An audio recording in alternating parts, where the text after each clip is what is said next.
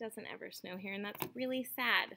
But it does feel cold enough to snow, so fingers crossed. All right, let's go ahead and get started. Today we are doing Chapter 7, Lessons 1 and 2, Classifying Angles and Complementary and Supplementary Angles. Our learning goal is that students will be able to classify angles as obtuse, acute, or right, complementary, and supplementary. Okay, so vocabulary is key on this, so be sure to write down absolutely everything that is typed or written in this video, and pause this video at any time that you need to slow things down or write things down.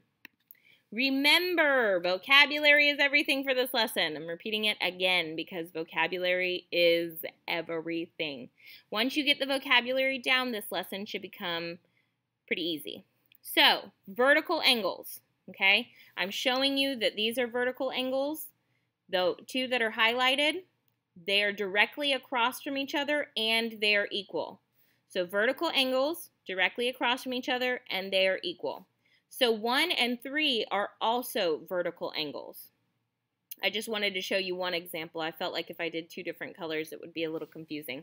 But 2 and 4 are vertical angles. 1 and 3 are vertical angles.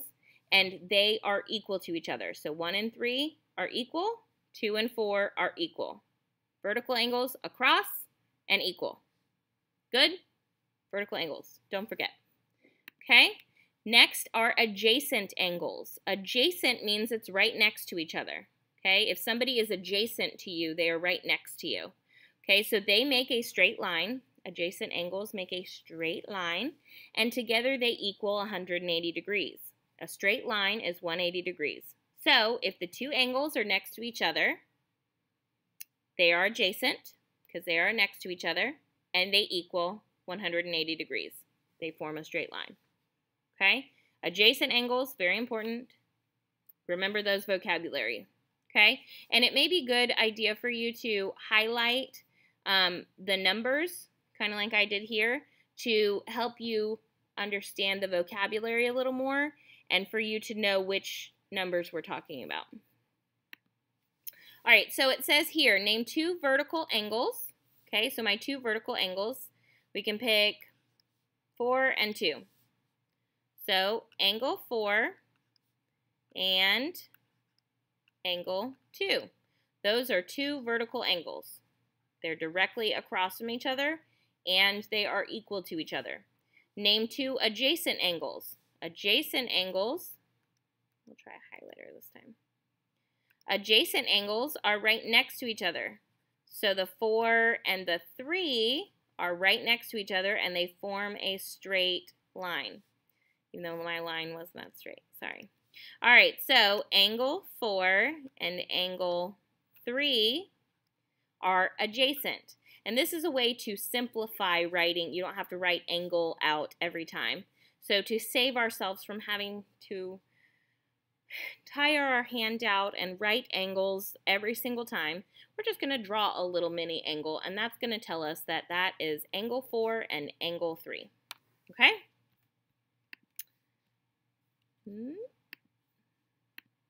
All right, so remember, okay, complementary angles equal 90 degrees, and supplementary angles equal 180 degrees.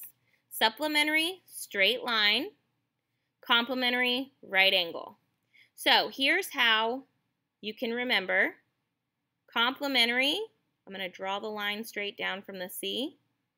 And you see how that kind of looks like a 9 and a 0?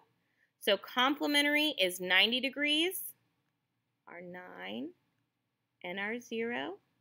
Complementary, 90 degrees. And supplementary is 180. This one's a little more abstract, but the S can turn into an 8.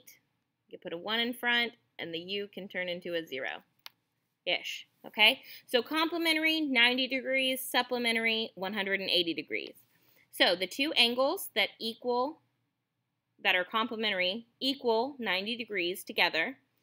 And the two angles that are adjacent, right next to each other, and equal 180 degrees, those are supplementary angles. Okay?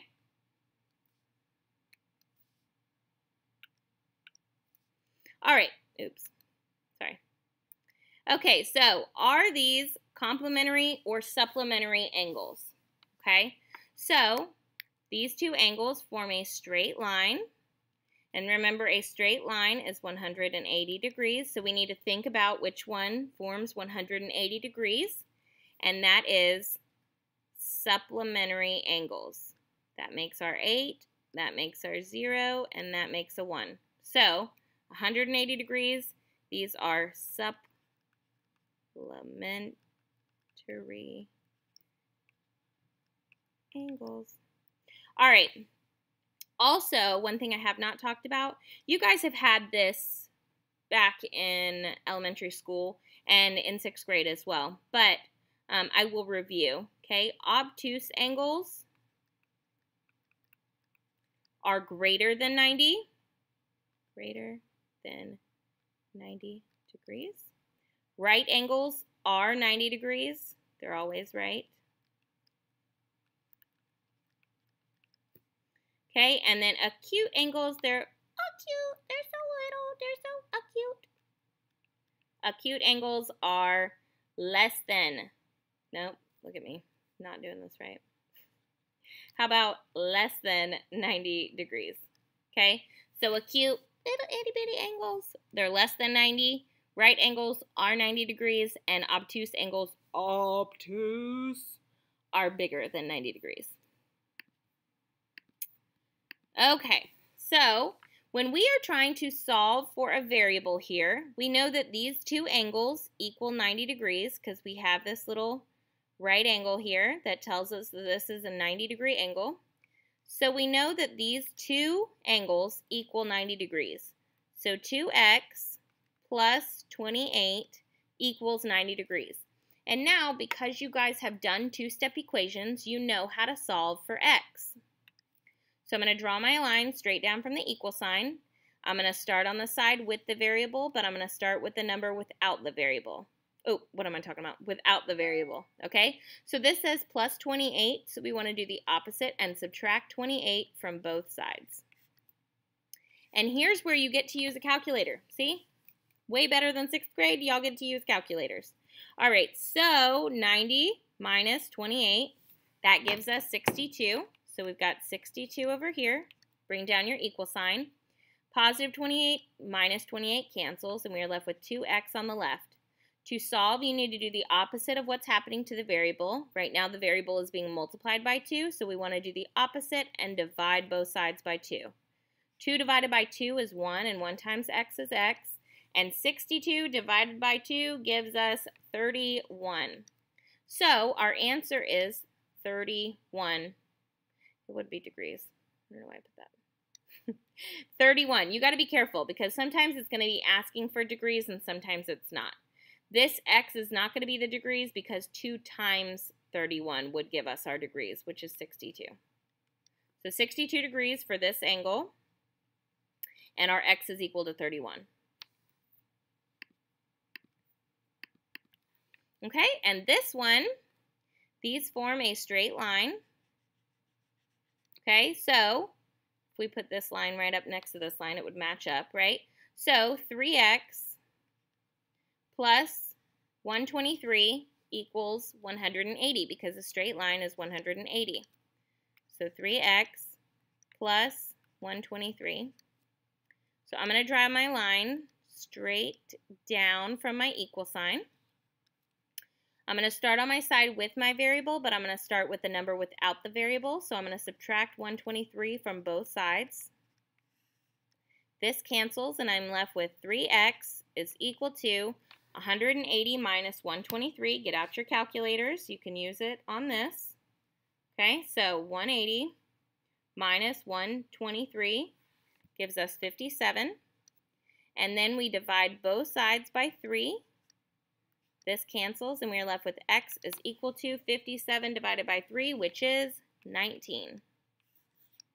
So 3 times x gives us 57. So this angle is 57 degrees, and x is equal to 19.